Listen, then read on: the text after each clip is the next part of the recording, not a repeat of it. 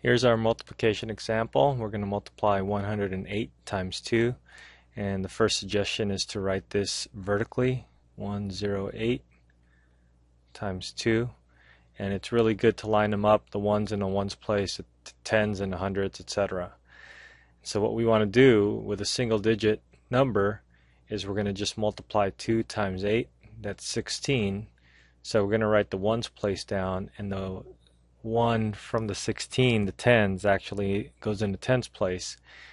2 times 0 is 0, and then we add 1 to this. This is our carryover, and then we get 1.